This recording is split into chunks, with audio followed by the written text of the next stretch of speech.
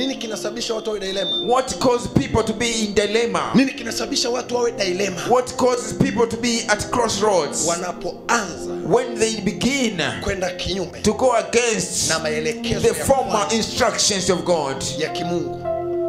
Ndio maana wanapenda nikwambie sana. That's why I want to tell you. Maintain nafasi yako ya kwanza iliyokuleta hapa. Tunza. You have to maintain your position. The first prophecy I give to you. The prophecy I gave to you. The first prayer I pray for you. Yale maombi niliyokupa mara ya kwanza. It has a solution in your life forever. Yale ndio masuluhisho. If you forget that, ukisahau lile, you will never reach anywhere. Huwezi kufika popote. You will find yourself in dilemma. Utajikuta njia panda. Just have a seat. Sababu ya pili. Second reason inayosababisha watu wawe njia panda, that cause people to be dilemma, wanapotaka kwenda kinyume na maelekezo ya kwanza ya Mungu. When they want to go against the formal instructions from God. Hello, look at me. Yani ukishaanza kujiona unataka kwenda kinyume, when you start feeling like you want to leave the first instructions of God, umeamua kuwa njia panda. No, for sure you have made decisions. Elekezo la kwanza kwa Petro, the first instruction given to Peter, you will fish men. Utavua watu and not fish. Na sio samaki. Follow me. Nifuate. We see the first preaching of this man. Unaangalia huduma ya kwanza ya Peter. He preached. Alihubiri. And the people na watu were converted. Waliokoka. The first call. Utumwa wa kwanza. The first instruction. Wito wa kwanza, maelekezo ya kwanza. The first direction. Maelekezo ya kwanza is so important to the kingdom of God. Ni muhimu sana katika ufalme wa mbingu. Mungu anaheshimu sana maelekezo anayokupa ya kwanza. God so respect his first instructions. When you go against that instruction, unapokwenda kinyume na maelekezo ya kwanza ya kimungu, that means you decide yourself, ndio kwamba umeamua wewe mwenyewe to be dilemma, kujiweka katika njia panda. Yesu anamuita Mungu asubuhi mpaka usiku mzima. Jesus calls God the whole night. And the Bible says, na Biblia inasema the heaven was quiet. Mbingu ilikuwa kimya. This is a problem of many prayer warriors. Na ndio tatizo la waombaji wengi. Maintain the first instruction. Tunza maelekezo ya mbingu ya kwanza. Listen, maintain the first instruction. Tunza maelekezo ya mbingu ya kwanza.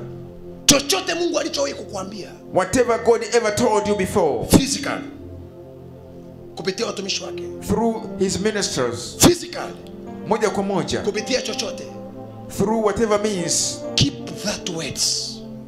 Tunza yale maneno. It carry your future. Tunza yale maelekezo. It carry your future. Because they carry your future. Ndio mustakabali wako. Listen. Ndio hatima ya maisha yako. Aliita sana.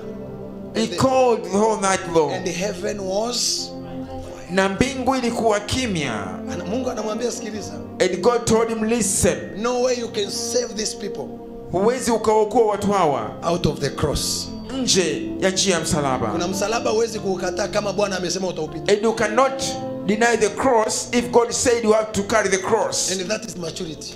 Na ndio kupevuka kiroho. That is maturity. Ndio kupevuka kiroho. Kuna vitu hata kama vinauma namna gani, no matter how bitter some things are, if God decide you will pass this way, lakini Mungu akisema kwamba utapitia njia hiyo, you need to pass it. Lazima upitie. No matter how they speak about you, haijalishi tunazungumza vipi na wewe, no matter how they prophesy about your future, haijalishi namna gani wanatoa unabii juu ya maisha yako ya baadaye, how they prophesy about your marriage, haijalishi namna gani watu wanatoa unabii juu ya ndoa yako, but remember the first call, lakini kumbuka ule utume wa kwanza, the first instruction, yale maelekezo ya mbingu ya kwanza, matter a lot, inajalisha sana katika maisha yako spiritually, ya kiroho.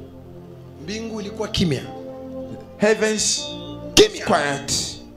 Baadaye later, hadi msalabani, the heaven was quiet. Even at the cross, heaven was quiet. Analia Eloi, Eloi. And was there crying, Eloi, Eloi, lama sabachthani, lama sabachthani. Mungu wangu, Mungu wangu, my God, my God, mbona, why umeniacha? have you forsaken me? Why? The first instruction, maelekezo ya mbingu ya kwanza, is so important, ni ya muhimu sana in the kingdom of God, katika ufalme wa mbingu. You cannot change it. Huwezi kuyabadili. If you want to change it, make sure that you understand some principles. Ukitaka kuyabadili, hakikisha kwamba unajua kanuni fulani. And you have to make sure that you have that kind of faith. Lazima uhakikishe kwamba una imani ya mtindo huo. Just to change the first instruction, ili kuweza kubadilisha maelekezo ya mbingu ya kwanza. out of that, nje hapo you'll find yourself utajikuta in a dilemma. kwenye njia panda.